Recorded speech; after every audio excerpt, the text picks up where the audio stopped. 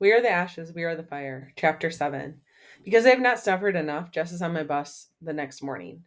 You are totally on the paper, they said, sliding into the seat next to me and holding their phone up to my face. In fact, you're the editor next year. What are you doing here? Miss Lim needs to update the website. Going to school? Like you, I assume. School's out, they grin, flipping glossy black hair out of their eyes. Ever the devoted, helpful student, I might also be hoping to score brownie points with Miss Fedora by helping clean out the theater for the summer, and thereby increase my chances of being cast as Puck in the fall. How about you? I sigh and tuck my notebook into my bag. Basically, same. The paper staff is cleaning up the newsroom. Only difference is I'm way past scoring brownie points. See, you are on the paper. Not next year. Don't believe everything you read. Oh, by some miracle, they're quiet for a minute. I never read the Oracle before you started writing those profiles. Really? It's just like sports. Ugh. We'd read when the plays got reviewed, but that was it. One day though, Summer couldn't put it down, and I could tell it really mattered to her. Anyway, you did a good thing writing those. Your sister, thanks. It's nice of them to say, but not nice enough that I want to talk about Nor. What do you know about Marguerite Debricks? Jess blinks long, glittery lashes slowly. Um, on the bus yesterday with Summer, you said, I remember. They study me in silence. Well, the bus stops. People get on, people get off. I get it if you don't want to talk about Nor. Sorry. Only her closest friends call her Nor. I've been acquainted with Jess for years, but they were never in Nor's inner circle.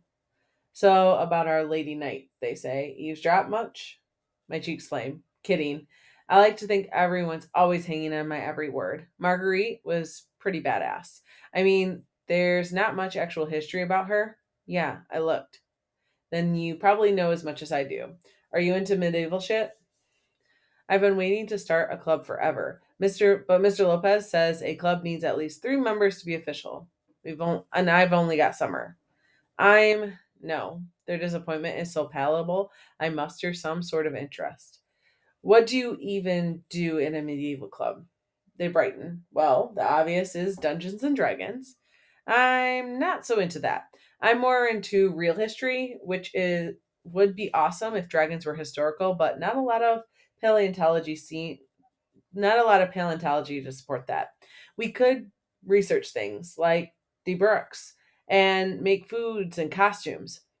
I'm trying to get a cosplay together for a medieval fair in the summer out on the peninsula. I am less interested in making costumes with a medieval history club than assisting my dad on his next toilet explosion. I shouldn't have brought Marguerite up. I only wanted them to stop asking about my sister Eleanor, which is how they should have referred to her because nobody else is taking anything of Noor's unless she has expressly handed it to them. That's when Summer gets on the bus, exasperated when she sees there's no seat next to Jess. Oh, yay, Jess says. I won't be the only suck up in the theater. Go sit with her, I say. Their face falls a little, but then they jump up and dive into the row Summer occupied. Summer, my love. Someone across the aisle snickers and mutters something rude. I don't even have to hear the words to know the gist.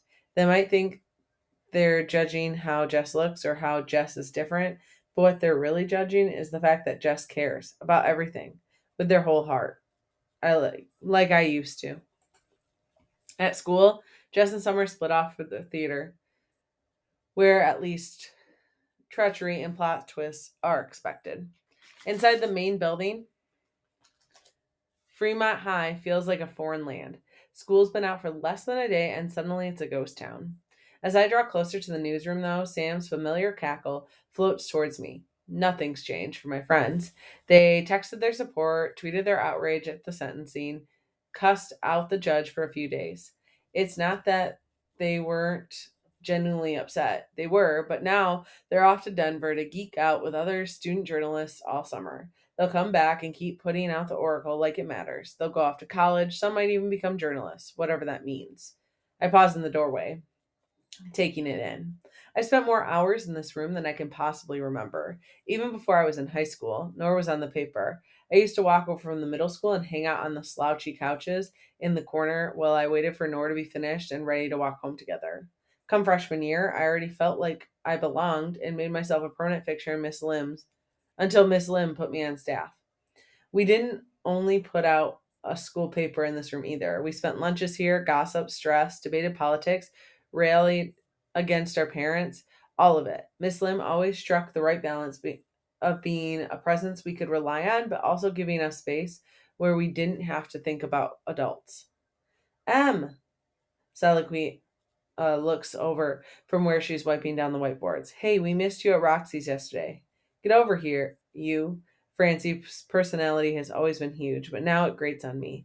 When I don't bound over to where she and Sam are pulling things off the bulletin board, she comes to me, throwing her arms around me like we didn't have Spanish together less than 24 hours ago. I was worried you weren't coming. You would have survived. The room actually looks pretty good. Marco gives me a silent wave from the counter where he's washing out the coffee maker. Where's Miss Lim? Ran to the office. Sam hands me a file box, but I don't know what I'm supposed to do with it. I set the box down and drift past the wall covered in framed photos of each year's newspaper staff, stopping at the one where I'm a freshman and Nora's a senior, the first freshman on staff, and her sister, the lead photographer. Marianne, hey. Miss Lim bumps my shoulder as she scoots past me towards her office, arms full, as always. She flips on the lights, dumps her stuff on her desk, and motions me in. How are you, hun? Enraged, helpless, consumed by guilt? Fine. Yeah, I'm glad you came by today. I thought we might not see you. It's required to finish the class. She stops what she's doing and sits, motioning me for me to sit too. I don't You're upset about summer intensive? No. Look, I get it. You worked hard for it all year, harder than anyone would have asked you to, and you earned it, right up until you posted that unauthorized article on the paper's website. I don't want to rehash this again. I don't even want to go to Denver. I'm also not sorry that about the op-ed I posted on the Oracle site. Miss Lim wouldn't let me write about my own sister's case because of the conflict of interest and journalistic ethics or whatever. I get it in theory, but nobody lacks conflict of interest when it comes to sexual violence. You're either biased by a constant awareness it could happen to you at any moment, or you're biased by your privilege. Not to mention, everyone knows someone who's been sexually assaulted. So, does that mean no one should write about it ever? That seems like a good way to maintain the status quo. You've had a nightmare year, and you've done amazing work throughout. That piece on sexual violence against trans people, I'm so proud of you. I hope we can move forward and have a great final year together, even if you're not the editor. Quite frankly, that decision wasn't mine, the administration, but you'll still have loads of freedom to pursue the stories you want. I'm quitting the paper. Her movement stutters for a moment, and then she begins sorting through the pens in the mug on her desk, checking them for ink. No, you're not, she says, calm as anything. I clear my throat, try to remember the speech I planned. I've given this a lot of thought. Journalism isn't what I want anymore. I need to take this year to explore other things, regroup, figure out what I want to do in college, if I even want to go to college. Miss Lim's eyes flash as she struggles to maintain her composure. You're not a quitter. I've been so impressed with you from the moment I met you. This indignant middle schooler invading my newsroom, but especially this last year, your fight has been extraordinary. And it's amounted to nothing. There was no point to any of it. I understand how you feel.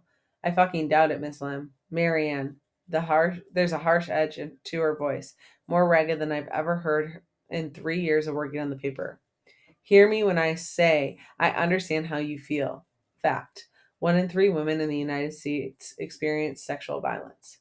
Then you can understand why I'm done with the paper. I can't actually. If you want to take a leave of absence, I'm done. It's not like it doesn't hurt, like I'm not being flayed open here. But I've been flaying myself open all year long, and it hasn't accomplished anything. At a certain point, quitting is mercy. Thanks for everything, Miss Lim. I hurry through the newsroom, avoiding curious eyes. They'll have heard the raised voices. Sam and Francine will text before I'm out of the building. I'm barely out of the classroom when Miss Lim calls from the doorway. Marianne, You do know how to use a sword.